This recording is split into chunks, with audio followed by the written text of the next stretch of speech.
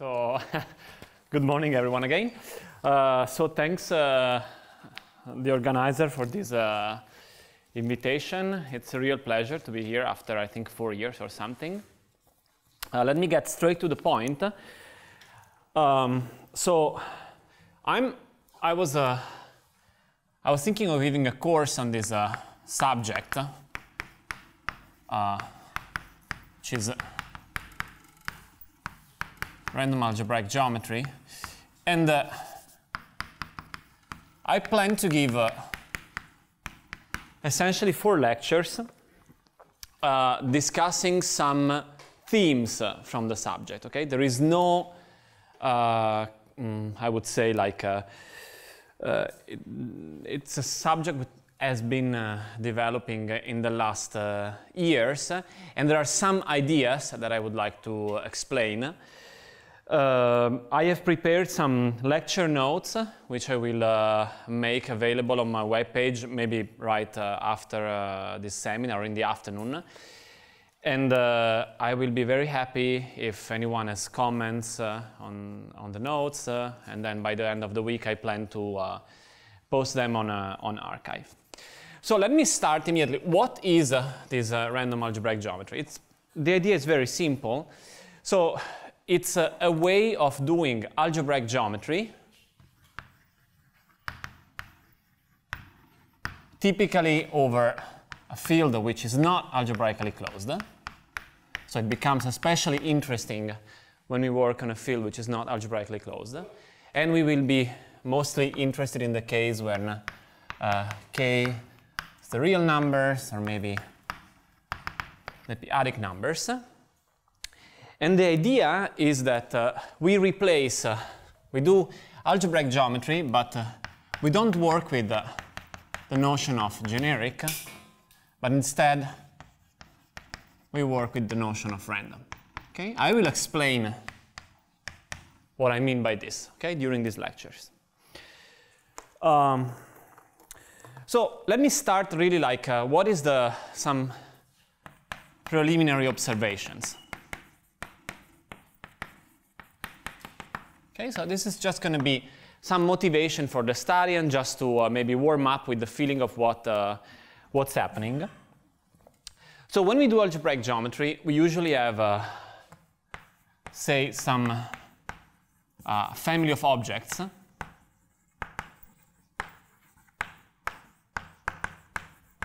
Okay, which I denote by P, stands for parameter space.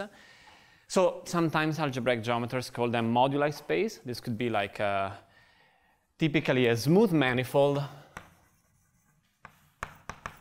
parametrizing our objects.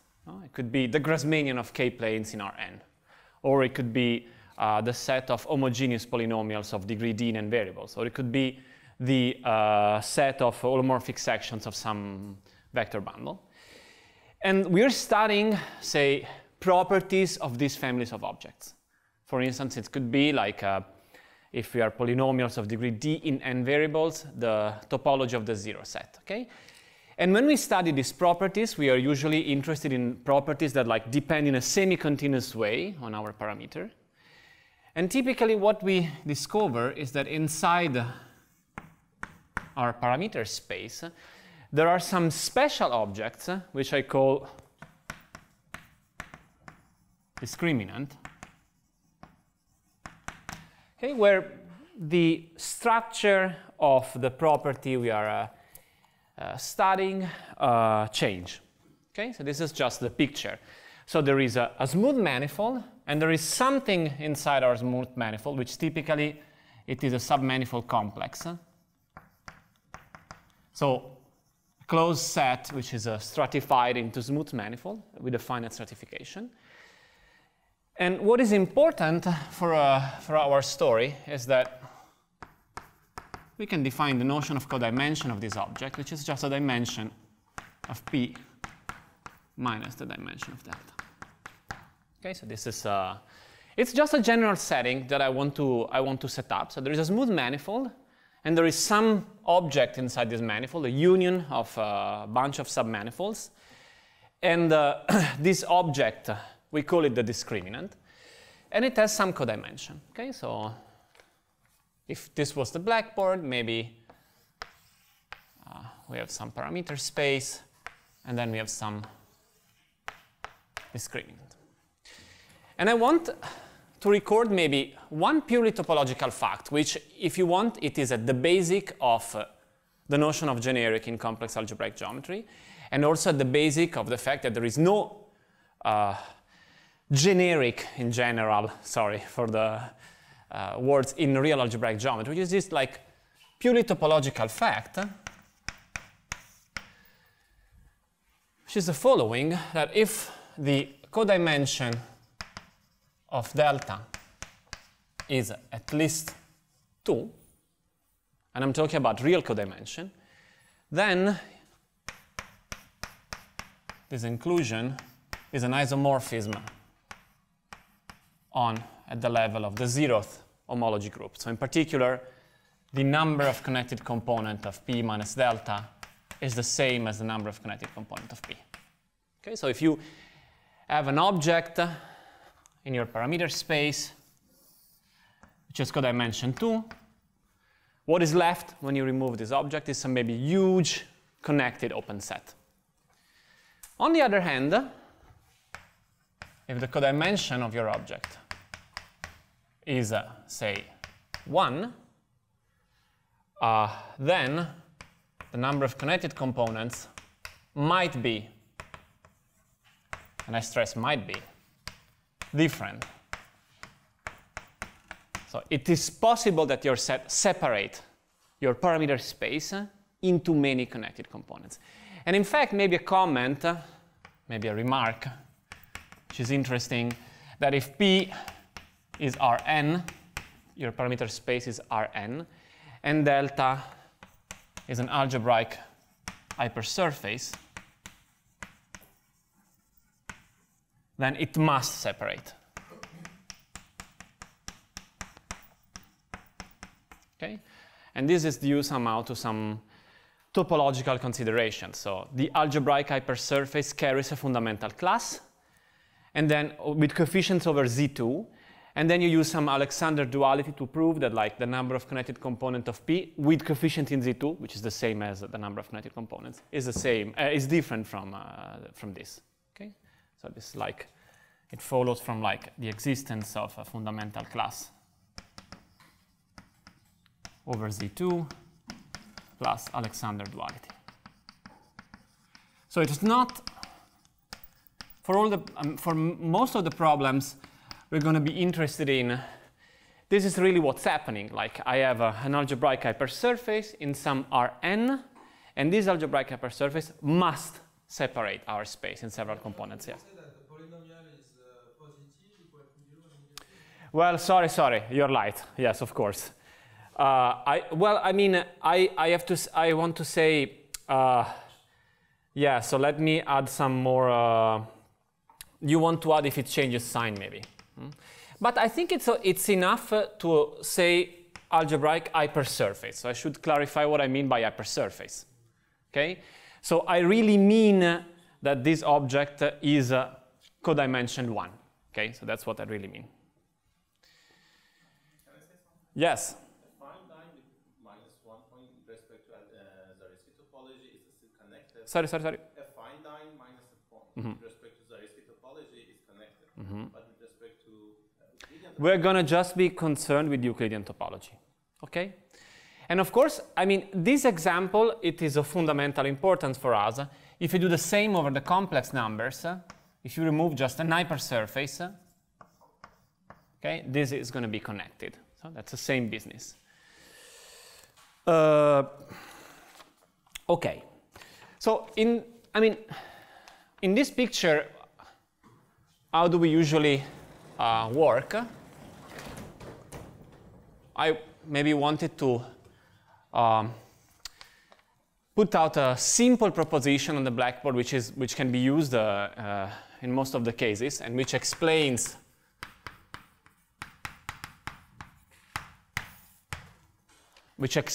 how do we get to the notion of generic and maybe random for a family of objects. So the simple proposition is the following, that if you take maybe an algebraic map, whereby algebraic, I mean if we are working over C, complex algebraic, and if you work over R, real algebraic. So just either switch, so divide your brain into two chambers. Either you take this statement as a real statement or as a complex statement. Okay, so when I write algebraic, I mean either real or complex, and assume that x and y are compact. Then this is what happens for this type of maps. There exists delta, which is a subset of y, which has codimension, let's say 1 if we are working over the reals, and 2 if you are working over the complex numbers, with the property that if you just look at your map, if you remove delta, this map becomes locally trivial, so it becomes a topological fibration. Topological fibration over each component, of course, of this space. Okay, so what I'm saying is, like, suppose, so this is the framework that one usually sits. We have a map between two algebraic manifolds, and it's an algebraic map. So if you want to think about over the real numbers, it's given by some real polynomial equations. And what I claim is that you can partition the target. You can cut away a piece, which we call the discriminant for this map, which has real codimension 1 in the real case and real codimension 2 in the complex case. And over each of the connected component remaining, when we remove this set, the map becomes a topological fibration. Okay, so this is the why I like this. So somehow you should imagine that, but maybe let me tell you first of all why this is true. It's quite easy actually. The proof is the following. Take maybe sigma to be the set of critical points of F, and then take delta to be image of the set of critical points. In the real algebraic case, sigma, so is an algebraic set. In the complex algebraic case, it's a complex algebraic set. When we take the image of these, in the real algebraic case, it becomes a semi-algebraic set. In the complex case, it becomes a constructible set. On the other end, by Sard lemma, this thing must have measure 0 inside the target. So when we stratify this set, either if it is semi-algebraic or constructible, it cannot contain any piece of maximal dimension. So it must be made of pieces which have at least codimension 1. In the real case, that means that it's at least codimension 1, and in the complex case, because it's constructible, it means that each piece at least codimension 2. Okay, so that's a sketch of the proof. You can find the proof in the notes in a while. So how do we use this framework usually? So let me give you an example. Take maybe X to be the set of pairs. So I want to project on Y. So X P in projective space of dimension n times maybe let's say projective space of polynomials of some given degree. So this is the set of pairs such that P of X is 0. Okay? So that's a closed algebraic set inside Pn times another Pn. And we take F over Y, which is just the projective space of polynomials. Okay, just a projection. Okay, so this is usually called the universal hypersurface. So imagine what we have. We have the space of polynomials here. This is going to be y. It's our parameter space. And over each polynomial, we have the fiber, which is just the zero set of the corresponding polynomial.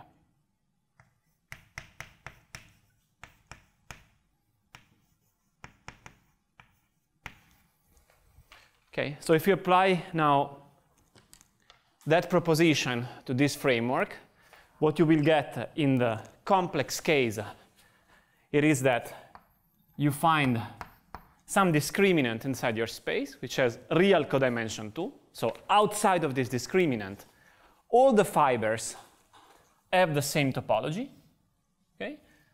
Because I told you it's a topological fibration over each connected component. But if you work over the reals, this discriminant maybe cuts your space into several connected components, and fibers, well, they should be real, but okay, might have different topologies. In fact, in this precise case, they do have different topologies. Okay, this picture maybe is more realistic. Okay, so you see, on this side of the blackboard, just this part, we can talk about the generic zero set. So that really means that there exists a generic fiber. So every statement, when I say something like the generic fiber is a torus, that means for all the points belonging to our parameter space, except for the discriminant, the fiber is a torus. Okay? So if you just take this statement, it has a very measure theoretical flavor. Okay? Up to a zero measure set, the fiber is a torus. Now we cannot say statements of this type on this right of the blackboard. We can say up to a zero measure set, the fiber is smooth. But we cannot say up to a zero measure set, the fiber is something. So there is no generic fiber. So that's the idea.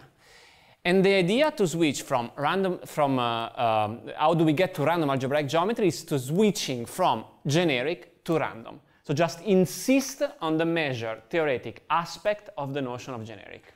So what we do essentially, we add to this picture a probability distribution. Okay, so main idea here. So how do we switch from generic to random? These jokes, I'm destroying them.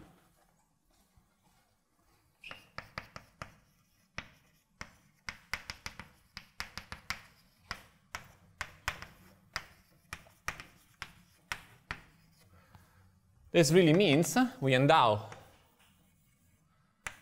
our parameter space with some probability distribution, some measure, which is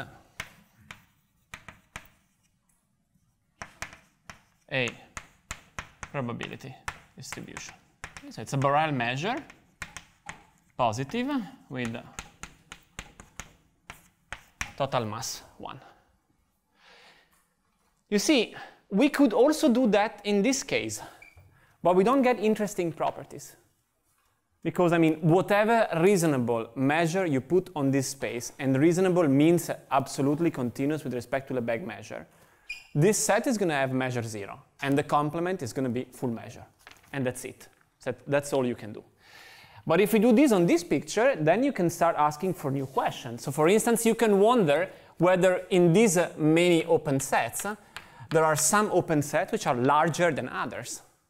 Or you can ask, instead of saying the generic fiber as this topology, you can integrate on your parameter space the function sum of the Betti numbers of the fiber.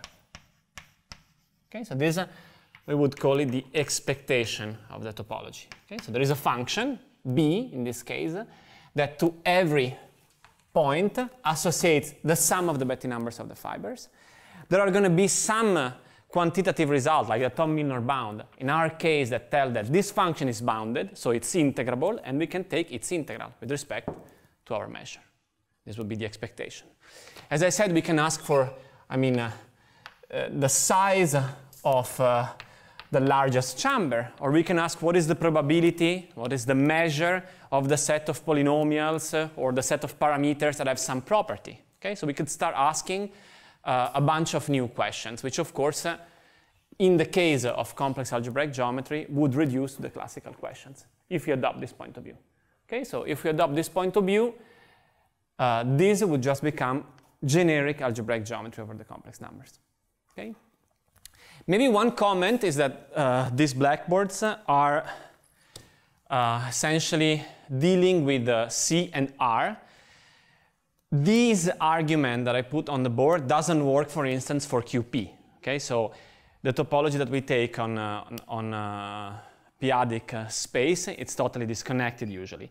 But you can still prove some similar arguments. So you have to replace what in the real framework is called the Thom isotopy lemma with some Ansel lemma. So there are some things that survive. But what survives especially is the fact that when you remove some discriminant, you don't get a generic type. You're going to get a bunch of solutions, a bunch of types. So for instance, if you take a polynomial of degree 3 on QP, well, on C first, generically we have 3 roots. On R, generically we have either 3 or 1. That means outside of the discriminant, the zero set of the polynomial could be either 3 points or 1 point. On QP, it could be 3, 1, or 0, generically. So these 3 situations happen for an open set in the topology for QP, so away from the discriminant. It means that, like, if you take a polynomial and you perturb it a little bit, it will still have 0 solutions. It's possible that this is stable situation. But this type of argument doesn't exactly work in that case. Okay, we have to come up with different tools. Yes, Shogata? So it seems to me that even if you increase the discriminant R, so what I want to say is that if you take a cell decomposition which is adapted to the discriminant, then all these arguments still stay the same, right? Because the part that you're adding is... Yes. Over QP, you have... So that's why I'm saying, like, that's precisely what Shogata is saying. I don't want you to take this blackboard as a message over QP. So please do not, but take it as a field. So what I wrote in these blackboards, it can be turned into a rigorous argument. But over QP, we need to just be a little bit more careful. What is true, it is we still get open sets inside our parameter space with the property that if you perturb a little bit, we get some type of fiber, and then there are other open sets where we get a different type of fiber. But you cannot really say that, like, the discriminant disconnects your set, and this talking about stratification also could be a little bit delicate. Okay, so we arrived at this point, so the idea is, yes?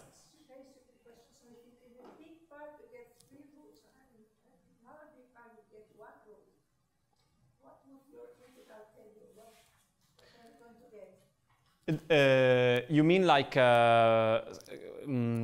are you going to get? It depends. So that's the point.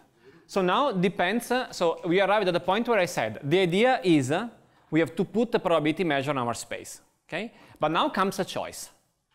So when I just say this is some idea that I'd like to convey, like in the complex framework, you don't even think about this.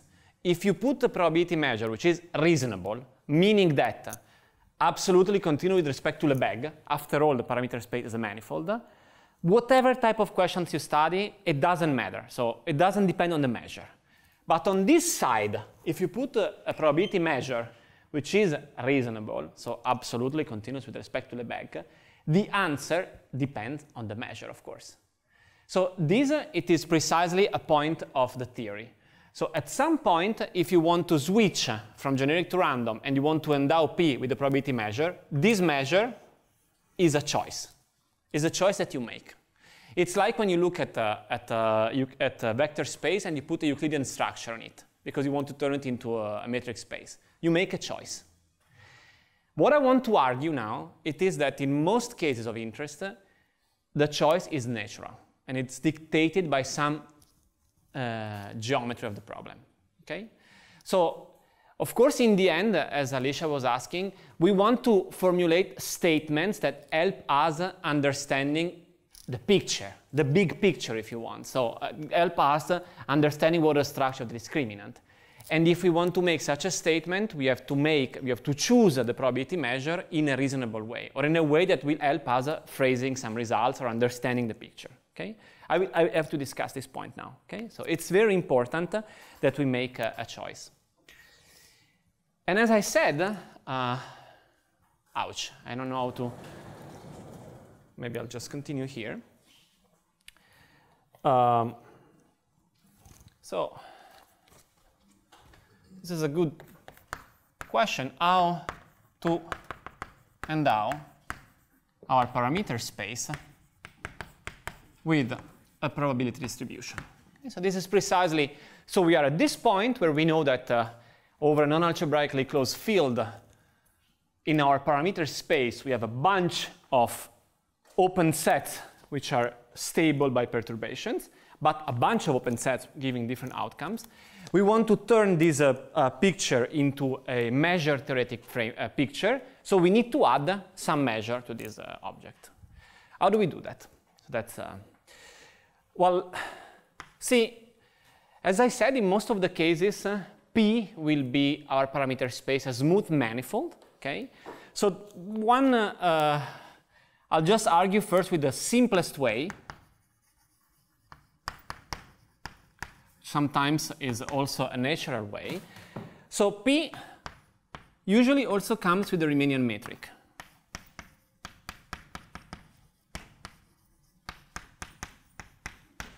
And if the volume of P with respect to this Riemannian metric is finite, a way to put a measure is the following. I call it mu P of a set.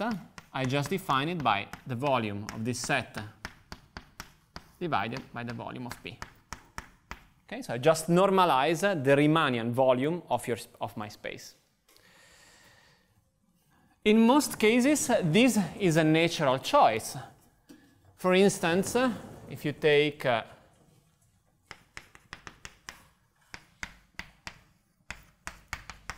the unit sphere with the standard metric, so here's the picture. Okay, we sit inside our n+1. So the sphere has some finite volume. So remember, like whenever we get a Riemannian metric on a smooth manifold, we can talk about the corresponding Riemannian density. Okay, so we can talk about volume on this manifold.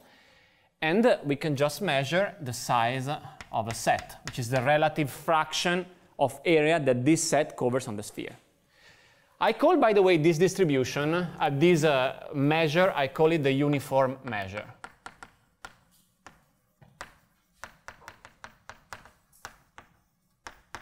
So that's the name that we call it. Of course, it depends on the Riemannian metric, clearly. But in most cases, I will just have in mind some underlying chosen Riemannian metric. This is what happens under sphere. You know, the sphere projects onto the projective space through a Riemannian submersion. It doesn't have to be a Riemannian submersion, just projects. That's the thing that matters. And the measure that we have here is measure on Sn, so the uniform measure. We can push forward it to the measure on the real projective space. Okay, so, and what is the push forward? It's simply this. The measure of an open set in projective space is just a measure on the sphere of the image of this set. Okay, so this way of defining a measure through a map, it's called the push forward measure.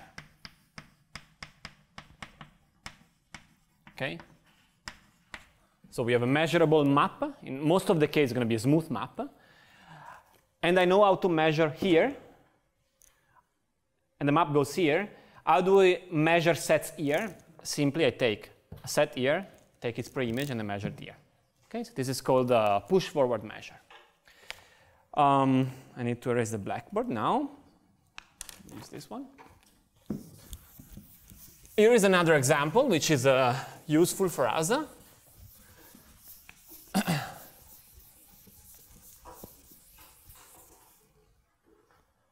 Take, for instance, the orthogonal group. It sits inside a space of square matrices. And now let's put a Riemannian structure in this group. So let's just take the Riemannian structure to be just a restriction, okay, on On. And here we can just take, for instance, the Frobenius scalar product on the space of matrices. So Frobenius scalar product induces a Riemannian structure on the space of square matrices. We restrict this Riemannian structure to On. That means we measure length of tangent vectors to On according to their length in the space of symmetric matrices. And we turn On into a Riemannian manifold. And the corresponding measure, which we call the uniform measure, turns out to be the R measure.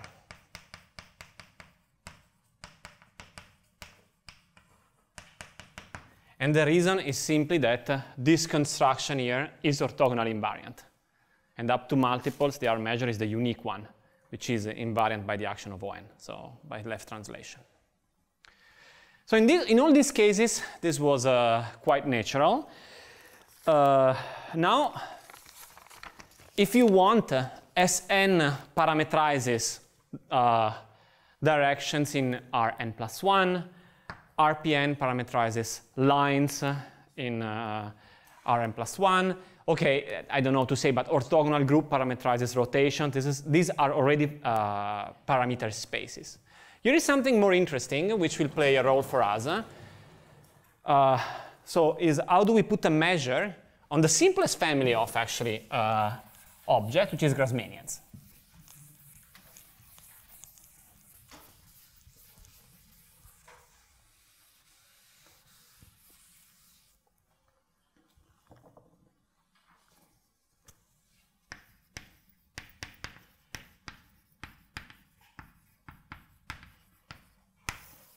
By the way, so far, there is no discriminant. I'm just telling you, if you want, in this space, before I knew there was some discriminant, I'm just putting a measure. No discriminant yet. I'm just telling for the objects which we are going to be interested in, which are object parameterizing a family of objects, what type of probability measure is it natural to consider? Okay? On Grassmannian, so let me call GKN. This is like K planes in Rn. You see, now comes something into the theory. Like when we make this choice, we want the choice to be natural. Okay? What properties do you want a measure on a Grassmannian have in order to be natural? Well, yes. Invariant under the action by the orthogonal group. Okay, so the orthogonal group On acts on GKN, and we would like to put a measure which is invariant under this action. Okay, so this, you see, in most of the cases, the choice of the measure, it's kind of dictated by sanity. Okay, and in this case, again, there is a unique On invariant measure on the Grassmannian, which we denoted again as before in this way. Let's be careful. Just, I don't want to write this on the blackboard because I don't want you to get confused. The fact that there is a unique invariant measure it's different from the fact that there is a unique invariant Riemannian structure, which is not true. Okay? So for instance, on the Grassmannian G24, there is a unique invariant measure, but there is not a unique invariant Riemannian structure. There is actually a family of invariant structures. Okay? This is related to representation theory.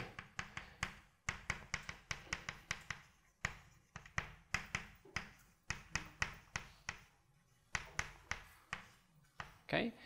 But the fact that there is a unique invariant measure, it's another story.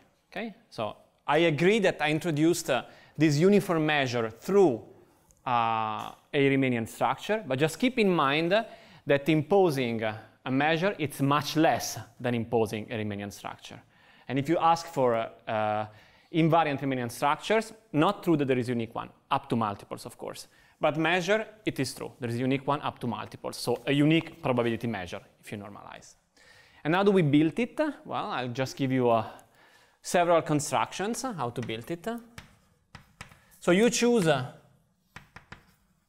for the rest of the course the one you prefer, okay, to keep in mind. Well, first of all, through a Riemannian metric. Well, we do this. We take GKN. We embed it, if you want, into the projective space through the Plucker embedding. Or maybe we could even, okay, let's do this. Maybe this is better.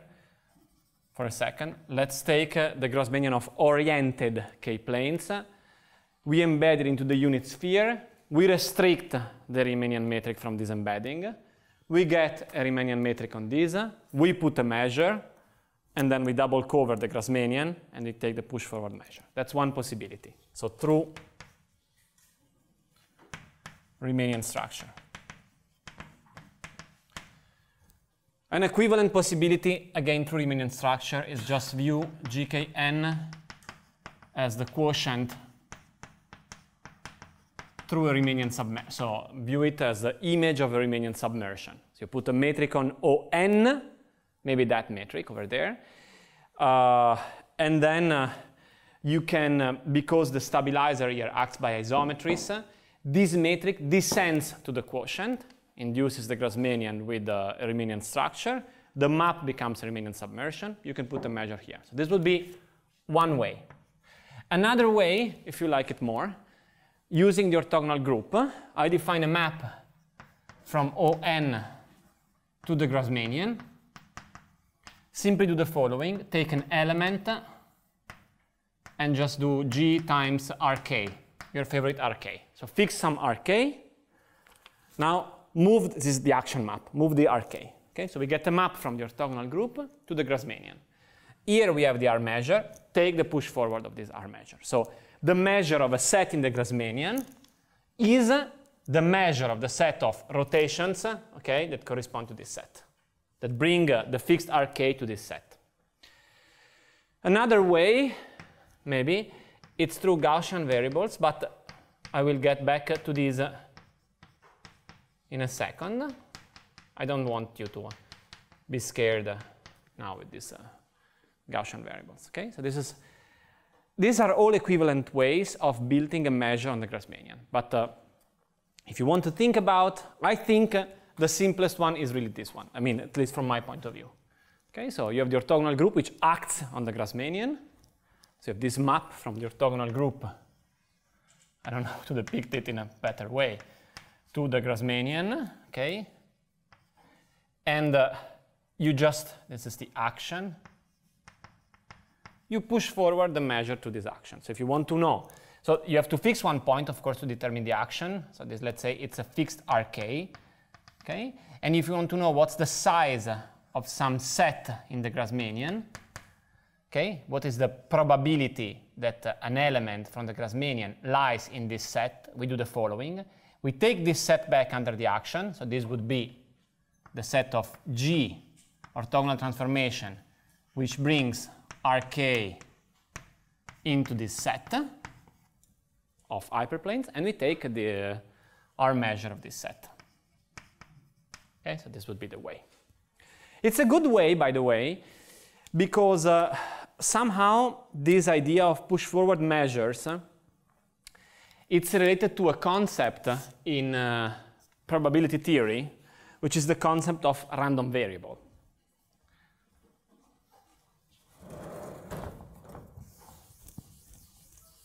It's a remark that I want to put here. You don't have to be scared, by the way, by when I say probability theory, because as you will see, what we're really doing is just this. So this is the amount of probability that we will need. Maybe just a remark. What is a random variable?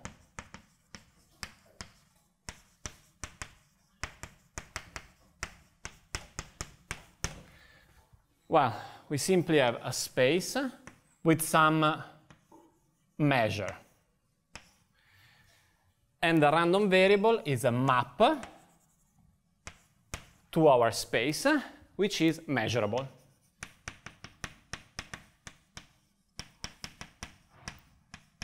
Which means that the pre-image of an open set is measurable.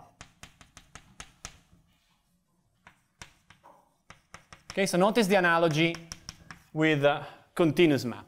A continuous map would be the pre-image of an open set is open. A measurable map would be the pre-image of an open set is measurable. Okay? So in this language, you see that this map from here to here, it is a random variable. It's a random variable with values in the Grassmannian. Because we have the probability space, which is the orthogonal group with the uniform measure. And we have a map to the Grassmannian. And this map is measurable. It's continuous, in fact. Continuous maps are measurable by definition. Because, I mean, at least if the probability measure here is defined on the sigma algebra of Borel sets, the pre-image of an open set would be open, which is measurable. So no worries about this. So do not worry at all about deep measure theoretic questions.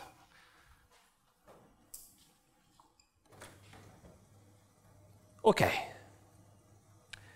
Now comes the deal. Of course, you see in all these examples, the parameter space was a compact space. What if it is not a compact space? What if it is a vector space?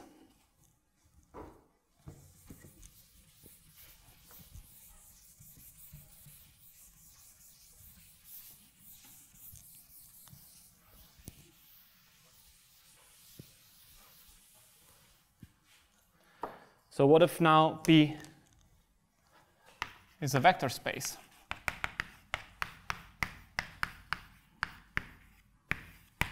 Okay, how do we put a measure on a vector space?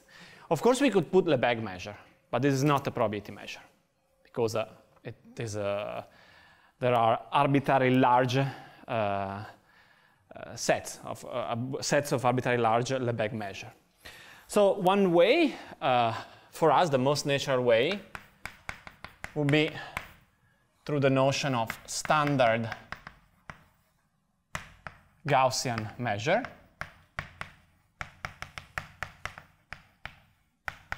Okay, I denote it by gamma n, so it's a measure, probability measure on Rn, defined by the following.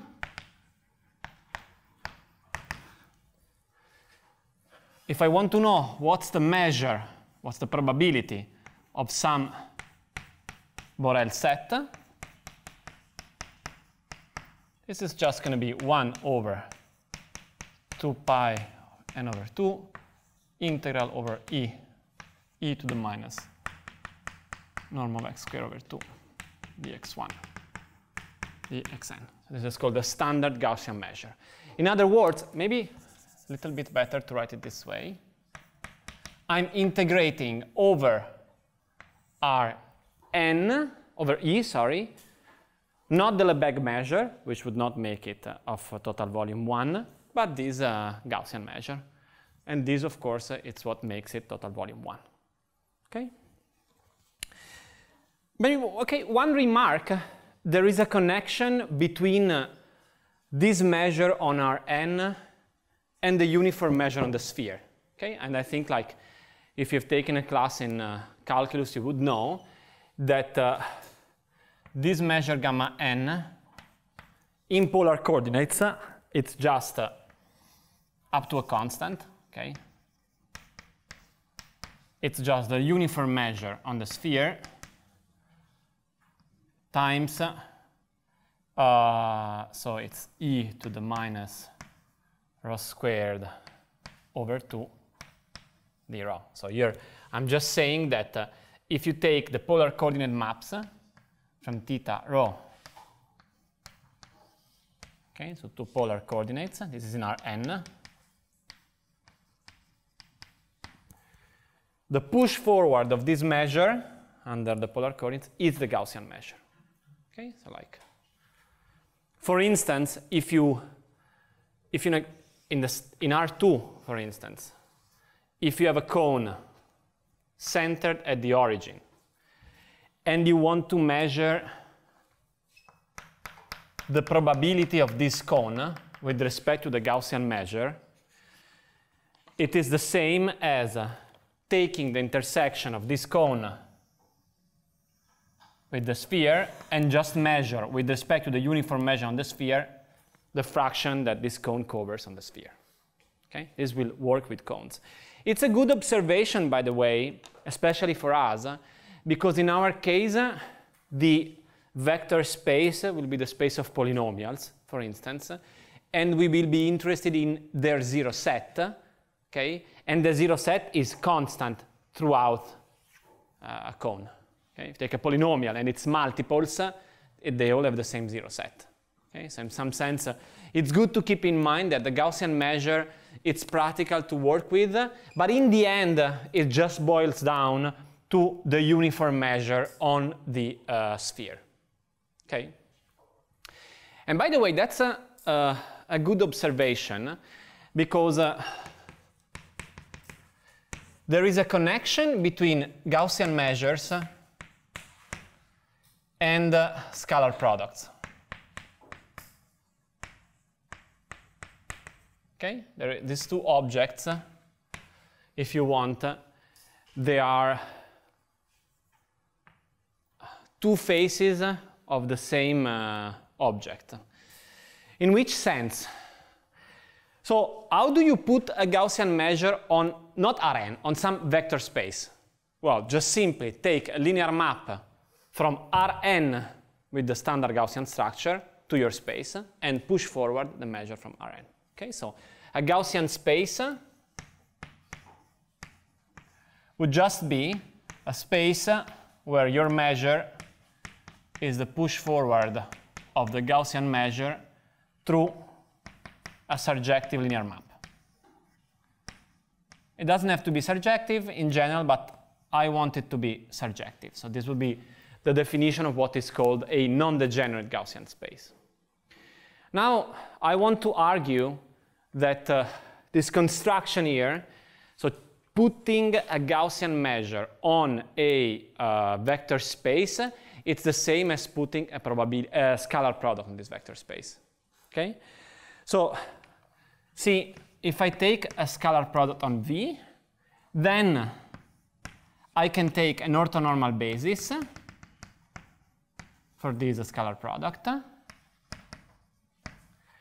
And then I can define my map from Rn by just sending EI to VI. So I just identify my space through an orthonormal basis with Rn. Okay? So they become the same space.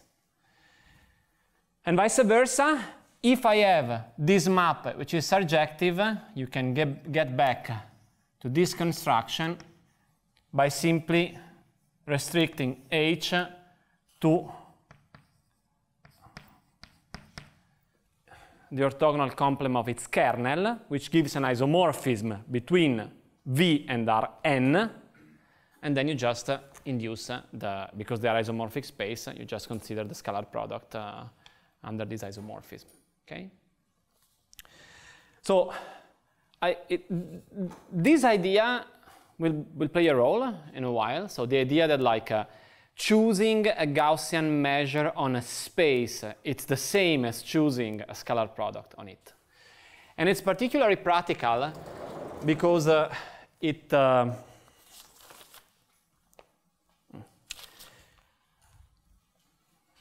allows to see when you are in a vector space and you take.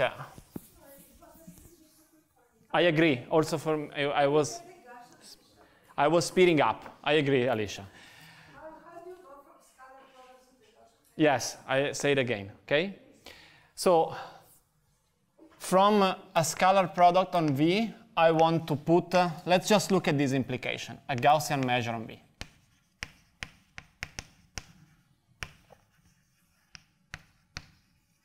How?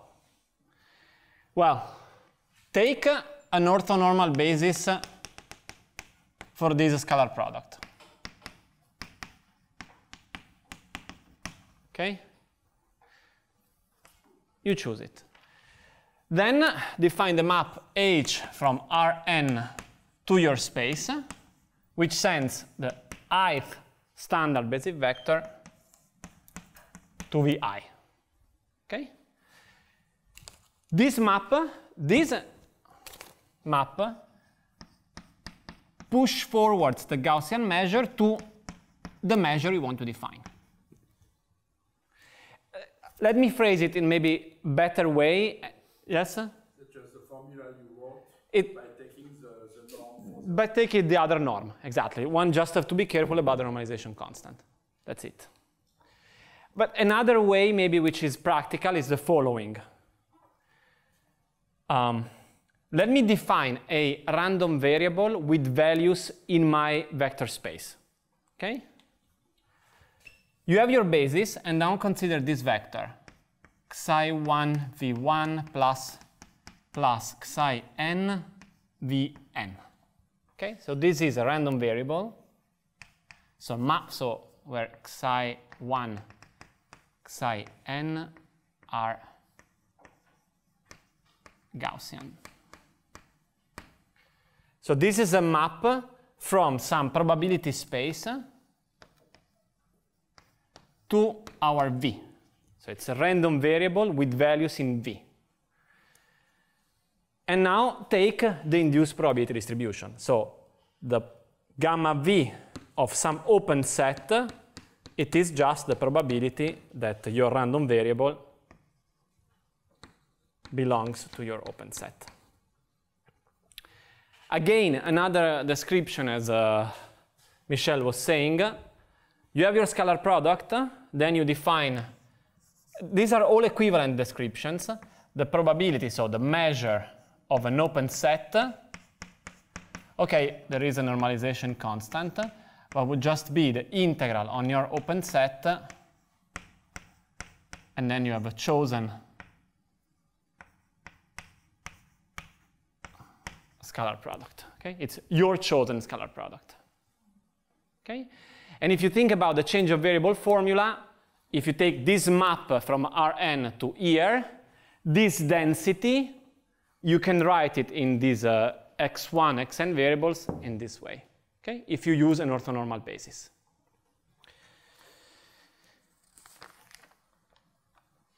Okay, how many? 2 minutes. Good.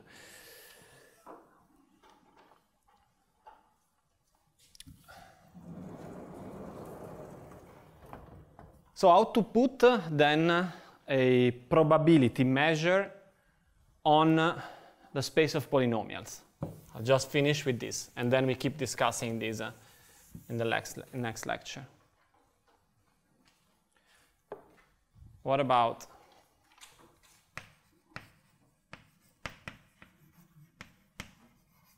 when V is the space of homogeneous polynomials of degree D?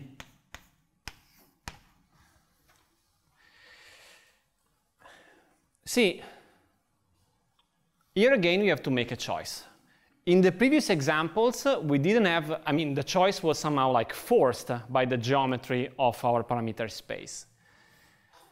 And I claim that here also the choice is suggested by the geometry of parameter space. See, this is not just any vector space. It's a vector space which carries a natural action of the orthogonal group. So the orthogonal group represents into my space of polynomials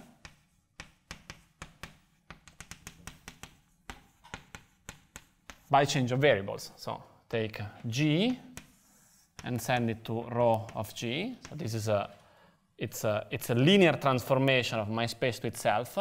And rho G sends a polynomial P to P composed with G minus 1. Okay, so you can act on your space of polynomials by change of variables. And remember, we will be interested in the zero set of a polynomial. So this action brings, so there is some zero set maybe in Rpn.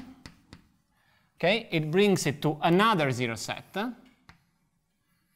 The zero set, so this would be the zero set of the polynomial P, and this would be the zero set of the polynomial P composed by G minus 1.